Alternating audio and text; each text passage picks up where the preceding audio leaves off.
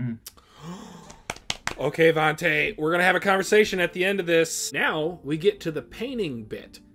Now, Fuuko was saying that the stars, what we know as stars, they do not exist in this world. But the method of travel that they had for warping, are they like enclosed within this sphere and all of humanity? Because they showed the planet with the moon very briefly. I couldn't tell if there were any stars outside of that. I'm gonna have to go back and watch, but I don't know if this is all like the play area of like a ungodly being or something like that, because we've seen that a couple times in the opening to where there's like this demonic thing with fangs, and I'm just like, is this thing just playing God with the... So that's what I've been waiting to talk about for like a year and a half with this series. What's good, YouTube? It's your boy Vontae the First, the day portion of Mugen Eclipse. And it's me, Mr. Twitchy, the night portion of Mugen Eclipse. We are back today with the third episode of Season 1 of Undead Unluck. Last episode, we want them seats, goddammit. We want them seats, man. Give me that! Give me that! Fuuko and Andy got pulled up on by the Union of Negator folk. One being a robot, other one being somebody that can't dress for shit. I'm still on your ass about that. You dress crazy. Well, there's one seat open, so yeah, there's that for my little recap. So the other seat available, because Shen, I think, has some beef with this member of the Union 10. And that person, I almost spoiled something, that person is going to subdue an Uma in Russia.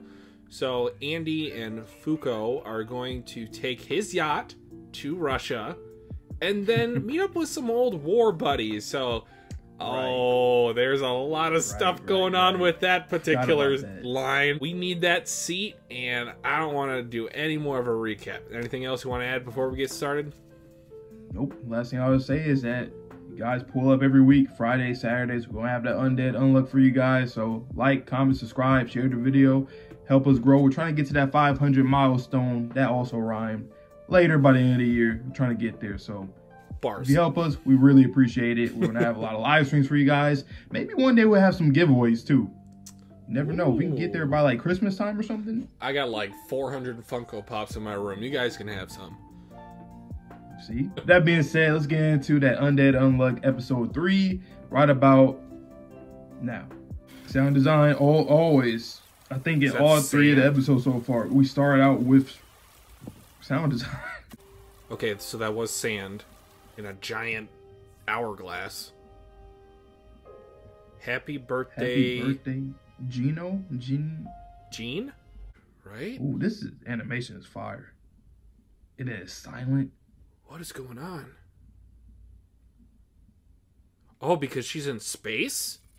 Whoa. What the... Also, Andy's like a bajillionaire, I think. Like, he's... Yeah, that's the thing. I'm like, this man got a yacht. Out of context, not a good look, Andy. You could make an Andy compilation, send that man to jail. Missiles. Free my mans. No, don't free my man. Oh, yes! Whoa. Hey, Frankie, right?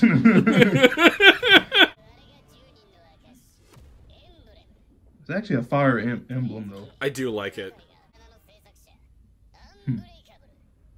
Unbreakable, okay. I knew that to be unbreakable.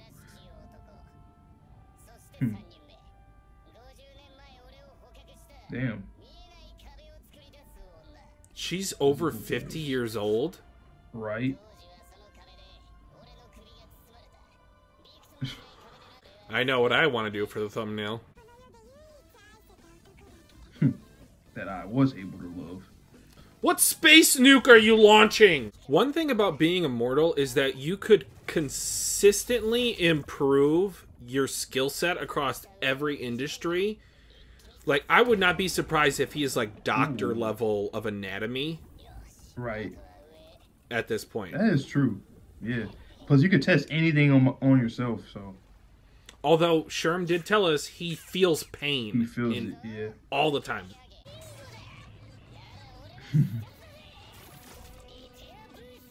Repair boost. The amount of brain power necessary to pull off these type of plans. Right.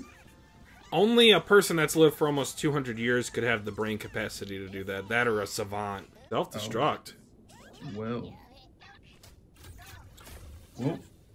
Gotta go. I'm not gonna lie, it'll be fun playing a video game with him.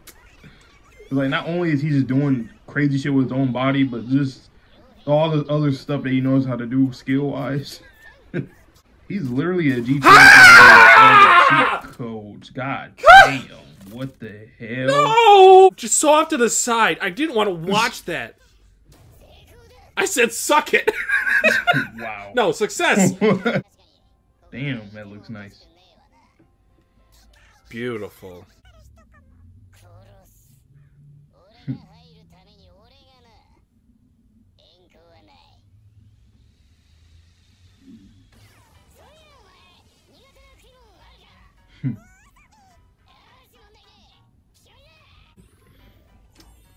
Oh. Borscht. I also want to point out the fact that, like, they're from Japan. Okay, perfect. Oh. Like, they're from Nice. Japan. They wouldn't be able to speak Russian, but Andy probably knows how to speak Russian. Exactly. Oh. This is going to be your little rival. Oh, it'll probably start out serious and it'll probably end up being a gag, so we'll be all right eventually. Is she a weeaboo from Russia? Oh, that looks nice. much better. Much better. That's nice. I like that. That'll probably be either the end cap or the starting point.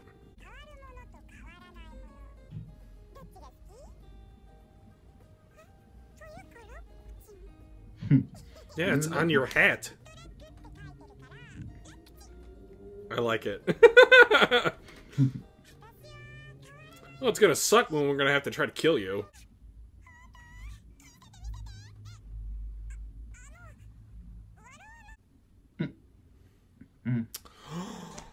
Okay, Vante, we're gonna have a conversation at the end of this. Am I not seeing it right, or am I? I'm gonna. They're trying. It's so in your face, like you probably know what the answer is.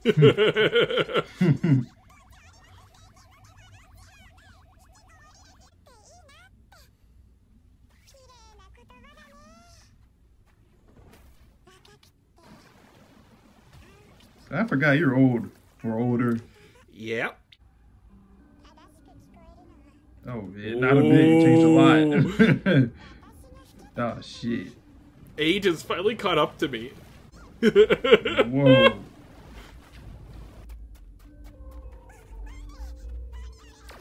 He got... Yes.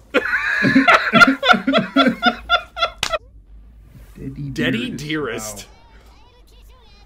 That sounds that would be the title of the episode. It just sounds like it would. He called out the crow's feet. Whoa. Perfect! 5-point landing!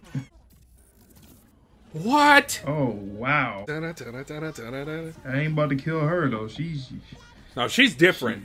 That is literally where I left off in the manga.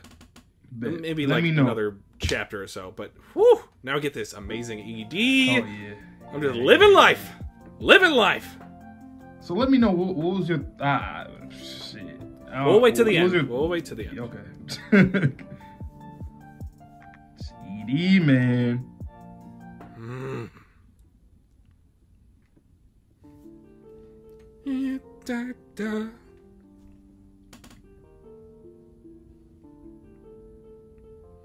Interesting that he had the scar and like the sword in him in his casket. Right. So that obviously predates it.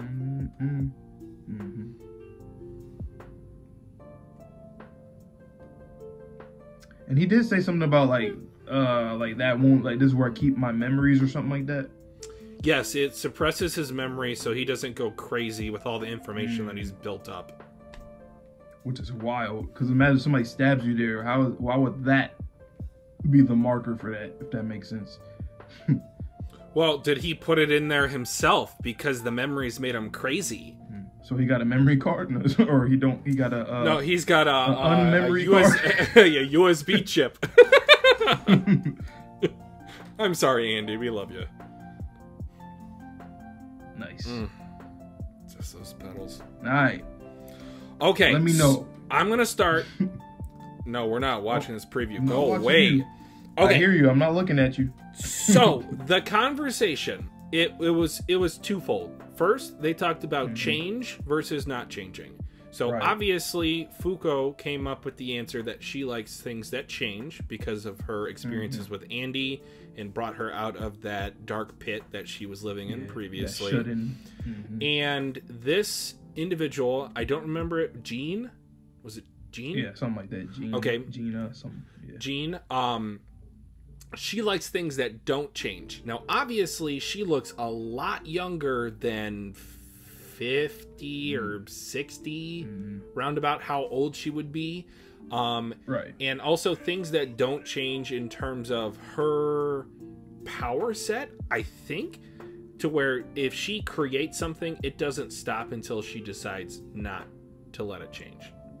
Okay, so now we get to the painting bit.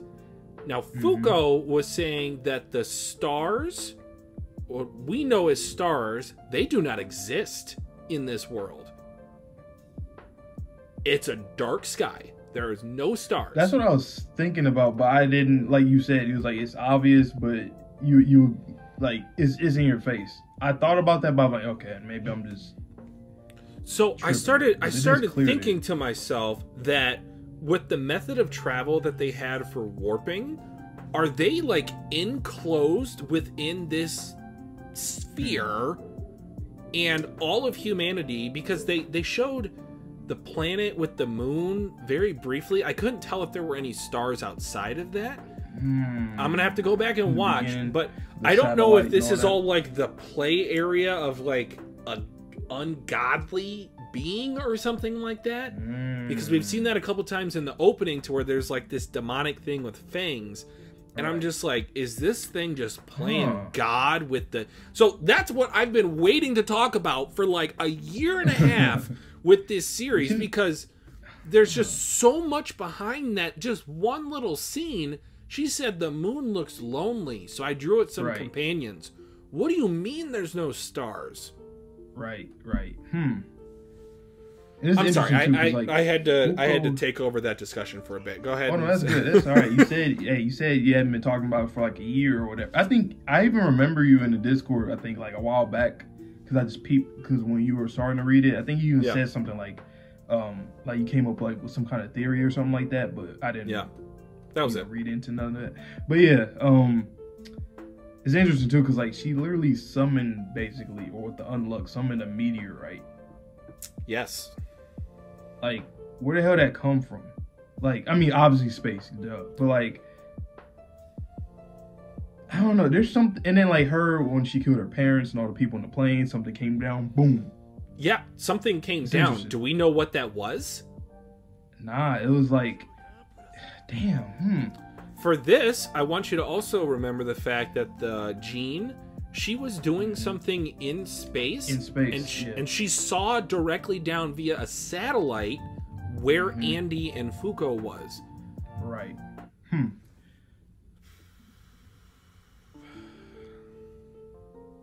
I think with your theory about like this potentially being a world, like some kind of thing that a creator is like, I guess, toying with or playing with. I see that. And going back to like what was that really quick screenshot in episode 1 of like that deity looking lady. Oh yes. Okay. I'm thinking something like that based off of what you just said, with some kind of like god or somebody making this. I'm going back to that because that seemed like a very specific design to a character. That so far, that's I'll just, yeah, that's my part from your theory. This is only addition, I'll say. Something with that.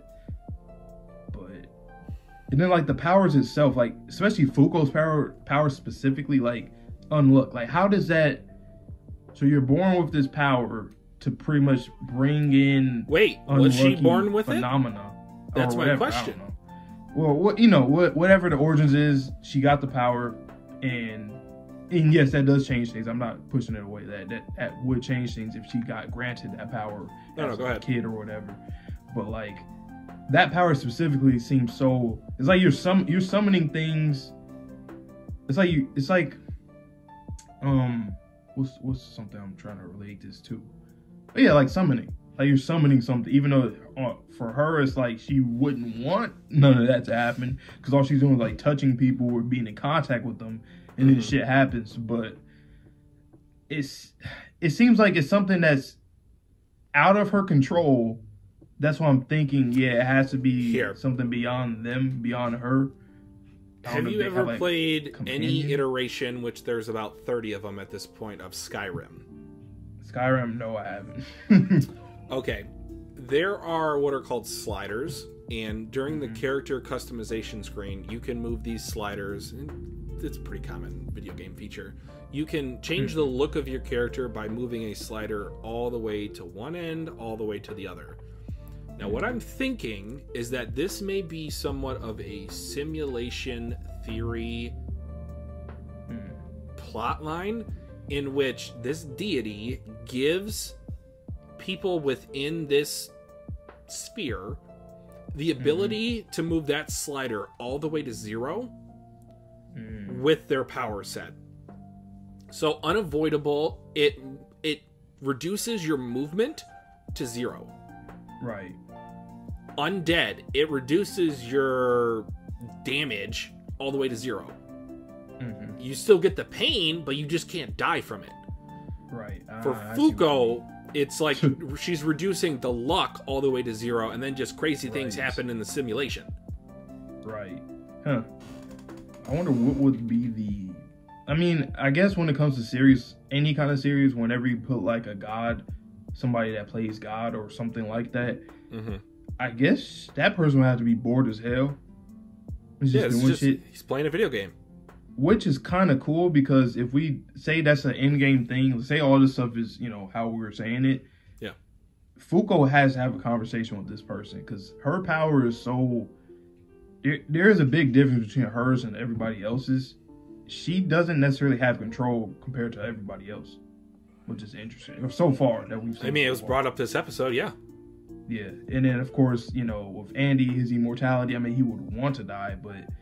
he can still control his power, the way he's moving and stuff. But Fuuko is like, I mean, sure, she can hug, kiss, and do all this stuff. But, like, that's the limit to it. And that's a very natural thing to do. But her, like you said, the slider is, like, all the way up one way or all the way down another way based off of, whatever the, I guess, the main skill or power or ability is. So, I don't know. This episode was wild. It got us theorizing a lot. You've been theorizing a lot since you had Avante, read it I kid you not, I have been thinking about this nonstop since I read it. And I don't know why, in God's green earth, did I decide to stop reading right there. They might get a little bit into the fight, but honestly, this is the point where I was just like, oh, Undead Unluck is a different type of series. Like, I don't think I've ever... like, just the possibilities of this one episode alone, I'm just like, oh, gotta take a deep breath. It was meant to be this way. It's fate, We're reacting to it on Mugen Eclipse. We got space stuff. Another show with some space things into it. So, hey, maybe that was just fate. Maybe the universe said, hey, how about you hold off, wait for about a year with your boy, and react to it on the channel. So gotta be fate. Yep.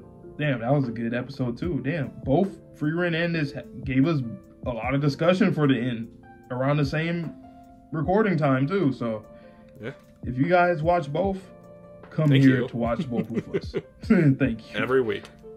But you got anything else to say before we head out? No, I pretty much hijacked this end cap discussion. So if there's anything you'd like to add, go ahead. Nah, we just ready for that vodka in Russia. I don't drink, but Andy, he seems like he likes to drink, so I'm ready. So without further ado, I hope you guys all have a good one. So please stay safe, stay healthy, stay clean. See you all in the next video. And peace. Peace. Oh, I love this YouTube stuff.